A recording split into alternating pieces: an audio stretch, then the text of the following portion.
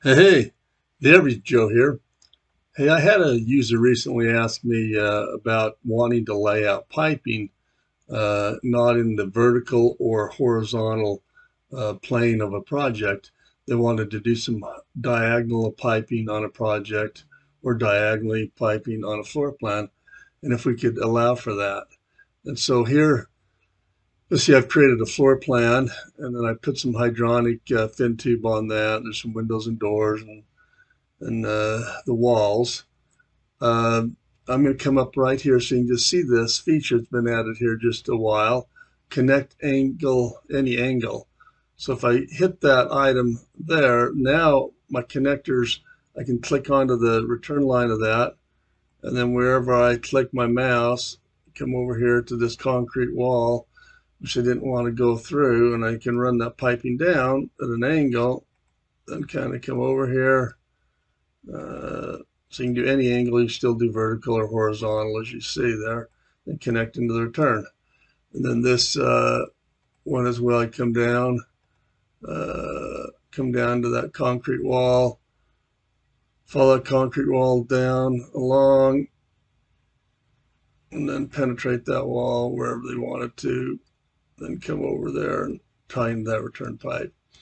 So anyway, that's what you want to use on that is that, once again, the connect any angles. Now, how I created this floor plan, just want to show you that. See, I can move the whole thing around, the whole floor plan around.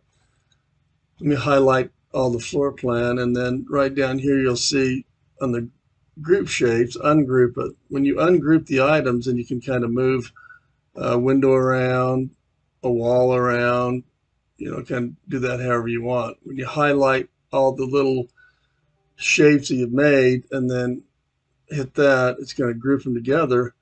And then I could just take that, copy that because they're all together, paste it over here, and then have another floor plan.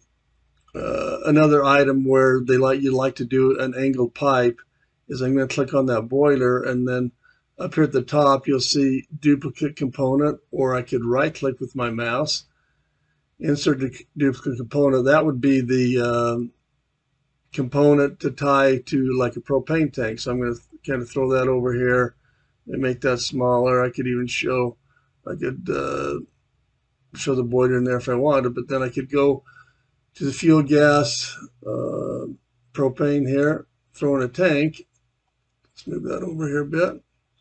Let me rotate that with this toolbar right here. And then once again, I could go grab that, connect any angle, come out of the building straight. This is maybe going to run 300 or 400 feet. Come in there, I could come up, put a gas regulator out the propane tank, maybe a earthquake shutoff valve in here, come in that line, say how long it is. Say it's 500 feet going out there. Now you'll see that pipe is now 3/4 of an inch. It's got 188 cubic feet of gas in there. So anyway, whether it's a floor plan, site plan, or even the schematic, this feature is still allowed to connect things at any angle. Anyway, I hope this has been helpful in laying out some of your systems on projects that have angled walls, or you're trying to go around some site condition with piping. Hey, thanks for watching.